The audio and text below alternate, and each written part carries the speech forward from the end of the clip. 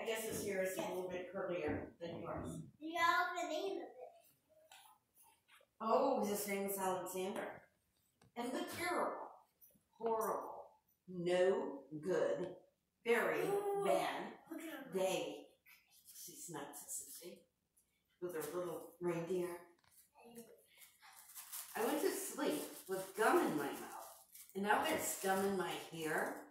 And when I got out of bed this morning, I tripped on the skateboard, and by mistake, I dropped my sweater in the sink while the water was running, and I could tell that it was going to be a terrible, horrible, no good, very bad day.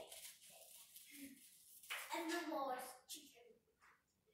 At breakfast, Anthony found a Corvette Stingray car in his breakfast cereal box, and Nick found a junior undercover agent code ring in his breakfast cereal box. But in my breakfast cereal box, all I found was breakfast cereal. I think I'll move to Australia.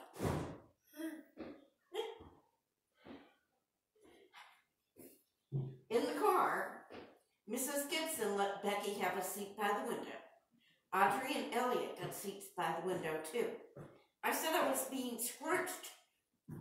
I said I was being smushed. I said, if I don't get a seat by the window, I am going to be car sick. Nobody even answered.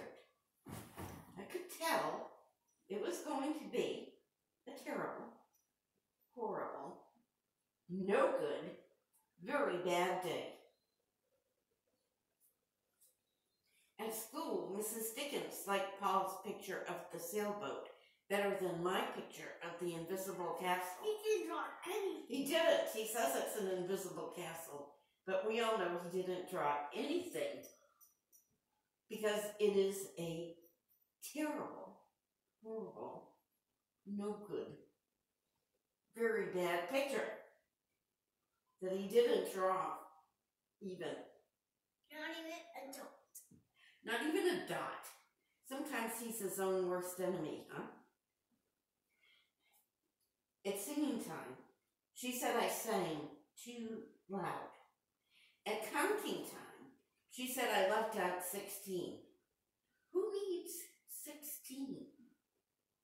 I could tell it was going to be horrible, terrible, no good, very bad day. I could tell because Paul said I wasn't his best friend anymore. He said that Philip Parker was his best friend and that Albert Moyo was his next best friend and that I was only his third best friend. 1, 2, 3. So here's Paul. Here's his first best friend. Here's his second best friend. There's his third best friend. That's not a great place to be, is it? Nope. I hope you sit on a tack, I said to Paul. I hope the next time you get a double-decker strawberry ice cream cone, the ice cream falls off the cone and lands in Australia. No, not really, but something you could wish for. There were 2 cupcakes in Philip Parker's lunch bag, and Albert got a Hershey bar with almonds, and Paul's mother gave him a piece of jelly roll that had little coconut sprinkles on the top. Guess whose mother forgot to put in dessert? Yeah, it was a terrible, horrible, no good, very bad day. Man.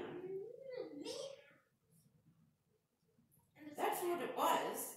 Because after school, my mom took us all to the dentist. And Dr. Fields found a cavity just in me. Come back next week and I'll fix it, said Dr. Fields. Next week, I said, I'm going to Australia. By himself?